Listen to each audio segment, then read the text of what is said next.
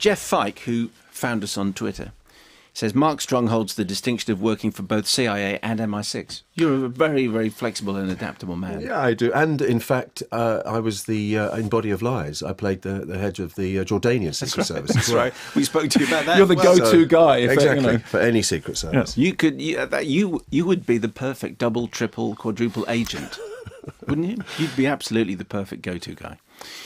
So you were explaining just before we heard the Catherine Bigelow clip your role in this movie. Was it a fun film to do? Explain what it was like filming on this movie. It was quite chaotic, to be honest. I mean, as Catherine explained, it all came together very quickly. It was shrouded under a lot of secrecy. Scripts didn't go out. I went and met them in LA and did a scene from the movie not having read the whole script, and in fact signed up to do the movie without having read the whole script because it wasn't available.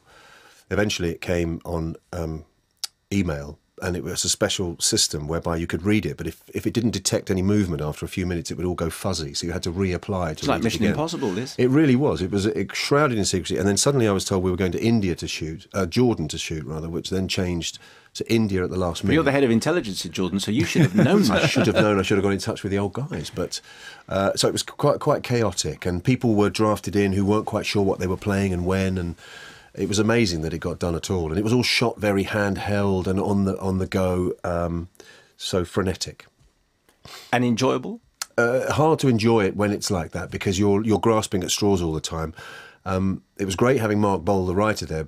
But a lot of the writing is it's jargon, really, because he'd really done his homework. So you're often, as a CIA guy, I found myself saying virtually incomprehensible sentences that I didn't understand, and they would be given to me last minute. So not enjoyable. I loved the people, as always. They're always great. But it was fairly hectic. But after the success of Hurt Locker, if Catherine Bigelow wants you to play a role in the film, you're going to say yes. Of course, yeah, because she is wonderful. And were you taken aback by when this whole controversy blew up? I mean, I think we'll review the film next week. I do think it's important to say that I think the film can be clearly can be interpreted in many ways. When I saw it, it seemed pretty clear to me what it was saying. And she mentioned it in that interview. It seemed to be that torturing somebody does not get information out of them. Finally, they do something else, which produced a piece of information which they had already. And I have now seen the film twice, and for me, it did not say what some people have accused it of saying, but some people have accused it of saying very, very vociferously, and Catherine Bigelow was obviously taken aback. Were you taken aback as well? Yeah, I'm genuinely surprised at what all the fuss is about. I think any film about that subject matter is bound to include scenes of torture if you're trying to tell the truth. I didn't think that the scenes of torture immediately led to the capture of bin Laden. It's not as if somebody has tortured you and then tells them where he is. But in fact, she highlights the question, as she did in one of the answers in the interview, which is, could you have got to the death of Osama bin Laden without the harsh tactics, as she calls them, torture as other people would have it? And that's the question, because I think the suggested answer in the film is probably not. Well, I don't know. I don't know that's right, because what turns out, I'm sorry, if you don't want plot spoilers, just turn off for the next 3 minutes. Because what turns out is that the thing that they find out later on, which is not actually used, it turns out to be something they had known all along. I mean, the message that I took... Yes, but would they have found that piece of information which was in the system and not being acted on? Then they interrogate this particular guy with the harsh tactics. And they get nothing. And they get nothing, but then later in the process they do get something. And later in the process, not doing that, he gives them a piece of information, and it turns out that they had the information all along. I mean, it seemed to me, and as I said, I do understand that you can interpret, one of the best things about some movies is that they are open to multiple interpretations, but it seemed to me that that was what the film was saying, and I have heard Mark Bowl actually saying the same thing as well. So, Well, you say later in the process, the thing to remember is this is a movie of 2 hours, that the actual hunt took 10 years. So if the scenes elide and seem to suggest that a scene of torture then yields this particular piece of information, you have to remember this took place over years. But they don't. Well, no, they don't. But people seem to be suggesting that they do. Okay, well, you've already warned people. So essentially what this process is, if people are going, well, I haven't seen the movie, so can you just... It's like a good cop, bad cop in extremis situation, whereby this particular person is humiliated and beaten, and finally he's put in a box, and then they say, when is the attack? When is the attack? And he gives every single day that he can possibly think of. So he's just making stuff up. And it then cuts from that to the attack which hasn't been stopped. Right. And then later they're all having a very pleasant meal and he's offered cigarettes, and in the course of that conversation delivers this piece of information. Well, he's led to believe that he revealed something. He's had sleepless nights. It's all part of that. So it's all part of the interrogation and part of the tactics. That's the point I'm making. Yeah, and the thing to remember is that it is a story about the hunt for bin Laden, and it is inconceivable to me that people don't understand that there was probably, black ops took place. I mean, it seems to happen in every conflict all over the world. I don't know why, because the CIA come out and say, this is untrue, that we should all necessarily believe that. Well, of course, but my feeling is that, of course, the CIA would have to say that because they couldn't possibly say anything else. Because, and actually that's kind of the moment at which you think, well, all these people saying somehow it's glorifying this. The moment the CIA come out and say, actually, that's not true, you think, I'm starting to believe it now. Yeah, it's the unfortunate thing is like any movie that gets some particular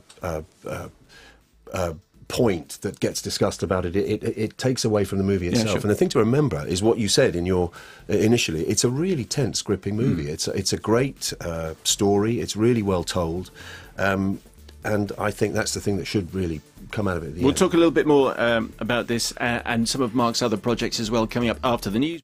We were talking about Zero Dark 30 just before the news. Catherine Bigelow was our guest. If you missed that, you can check it on the podcast or you can listen again. Mark Strong is in the movie as a CIA agent, which you did with aplomb.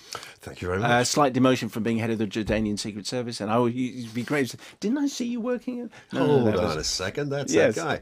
Yeah, it was what accent did you have to do? Well, just a generic American accent. Yeah. It's great for Brits when we get involved with those American films where you're cast because you're an actor rather than British or American. I enjoyed doing it. The only thing was the first scene I had to do was coming in and telling everybody off in no uncertain terms. I hadn't met anyone. I'd got out to Jordan, I think it was. I was in the hotel on my own that evening. Next day I go in there and I have to scream at them all. And they're all sitting there. Jessica's there and Kyle and all the people. And it was quite nerve-wracking. Well, rather than getting you to do the accent like a performing monkey, we can actually hear Mark Strong in Zero Dark 30. Here he is. I want to make something absolutely clear. If you thought there was some secret cell somewhere working Al-Qaeda, then I want you to know that you're wrong. This is it. There's no working group coming to the rescue. There's nobody else hidden away on some other floor. There is just us. And we are failing. We're spending billions of dollars. People are dying. We are still no closer to defeating our enemy. What's that sound like to you, just hearing it as a piece of audio? It's really strange because that is the scene that I did as an audition for them over in LA.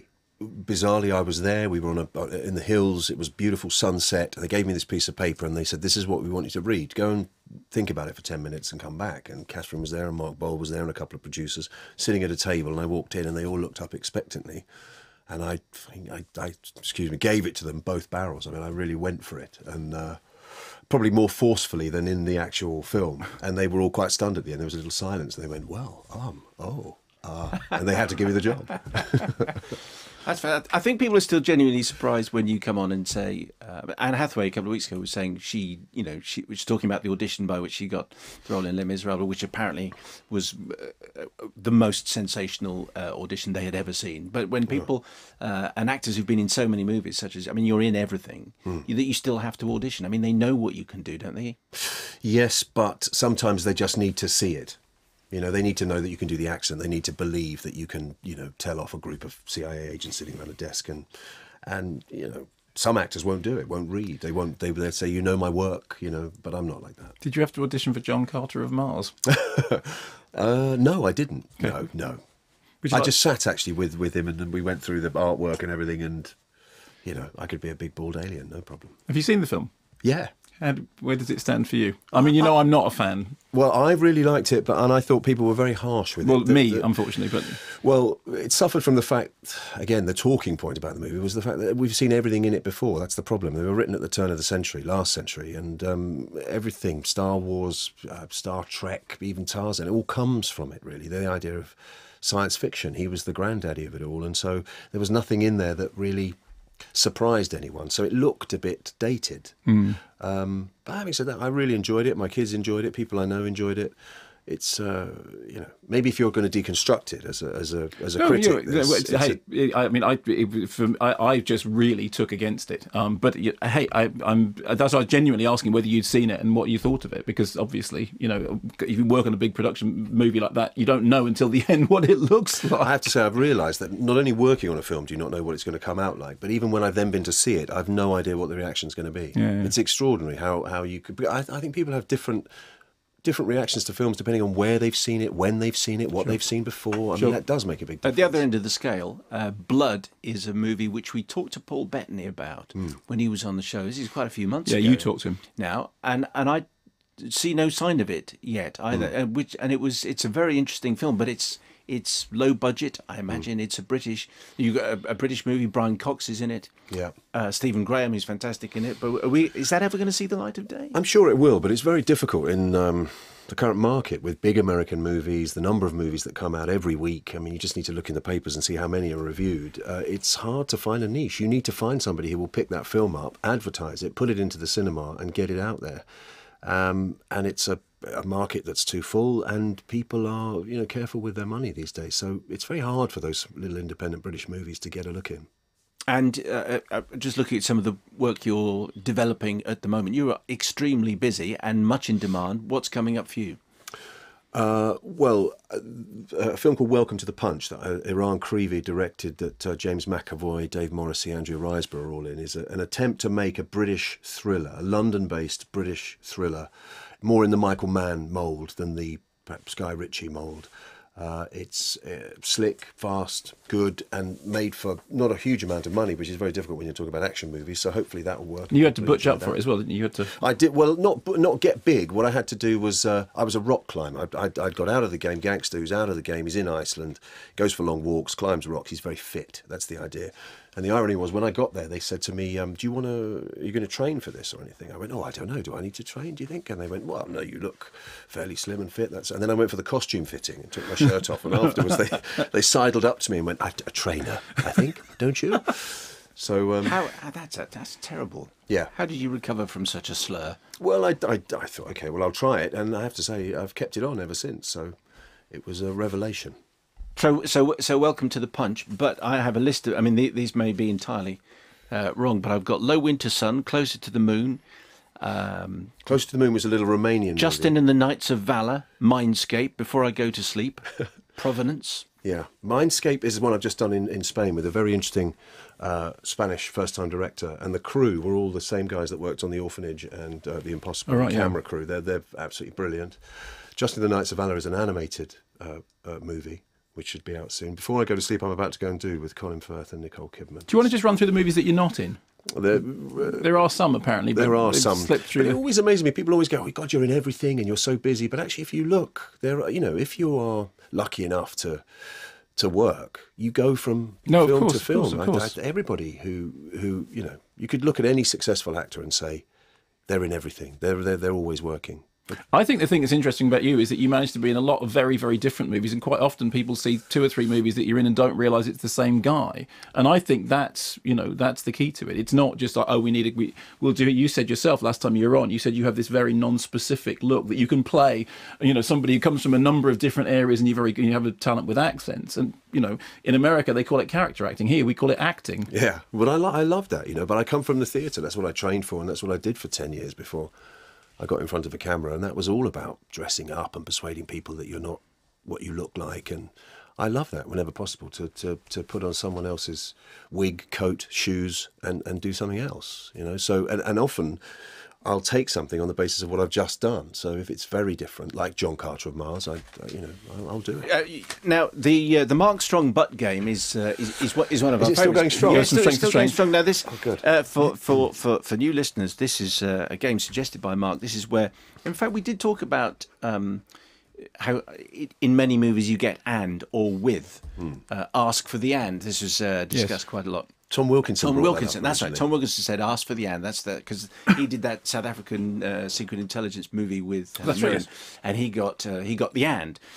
So Mark's version is you go through all the cast and then you have a but who's the person who actually spoils it. So we got Bram Stoker's Dracula starring Gary Oldman, Anthony Hopkins, but Keanu Reeves. Exactly. Where did this? come from? 'Cause I don't know. It's a good game.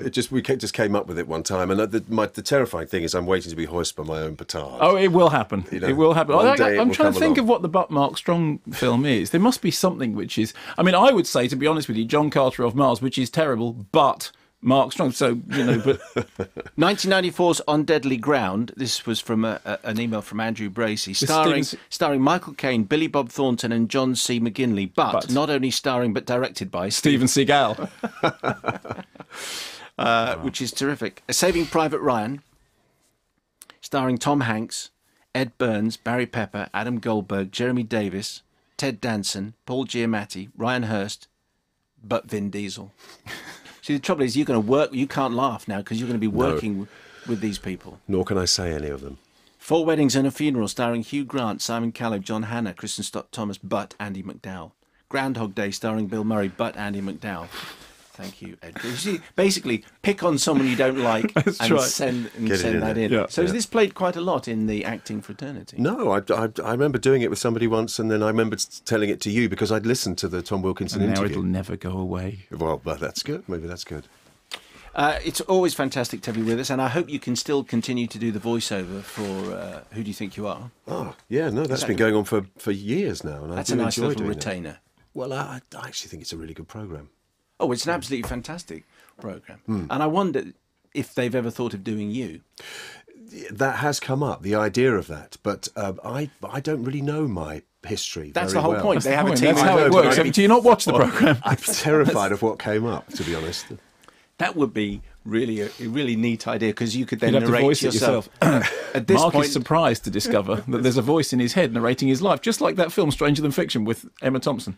But you know when they take the subject, they take them through all the discovery. They don't know what's coming up, genuinely. So they're given a piece of paper and said, this will lead to this place. The subject doesn't know where they're headed. And that would terrify me. It was at this point that Mark discovered that his much beloved great-great-grandmother was actually a criminal and had been sent to prison, and he's now deeply ashamed. All that kind of would be great. Yeah. Well, Patsy Kensit did it, I remember, memorably, and was very worried because she thought her family would come from a sort of line of ne'er-do-wells, and found out that one of her ancestors was this fantastically erudite priest who lived in Tower Hamlets and taken care of lots of unfortunate people. I don't think John Hurt has got over yet the fact that he made a big thing of his Irish ancestry. Then it turned out, according to the programme, that there was none. No, he's from Croydon. That's right. Well, I've interviewed him since, and he thinks that the research was probably wrong. Right. Anyway, so the next thing that we see you in was Zero Dark 30. Obviously, is the next thing we'll see you in, and after that, it'll be Welcome to the Punch. Mark Strong, thank you very much indeed. We really appreciate you coming in. Just before you go, because I think, unlike most actors that come in, you've actually seen other stuff. One movie that you would recommend, a performance that you would recommend that we absolutely should go and see and not miss, of stuff that's around now. That's a very tricky one. I'm asking you to be complimentary about something. I can't really think. I mean, I really enjoyed Leonardo DiCaprio in Django Unchained, because that's something. We're about to go to the. In Are just a you? second. Okay, well, I don't want to preempt anything. No, but we're here. I'm going to ask you one preemptive question. Too long? The film, without doubt. Thank you. But Leonardo DiCaprio, too long? No, excellent. Doing something I've not seen him ever do before. Which is be horrible. Be vile, in fact. And yes, I mean, and enjoy it and be believable, and he's extremely good. And Christoph Waltz is also terrific. You've teed it up nicely. We'll talk Django next. Mark Strong, thank you very much indeed. Really appreciate you coming in, sir. Thanks for having me.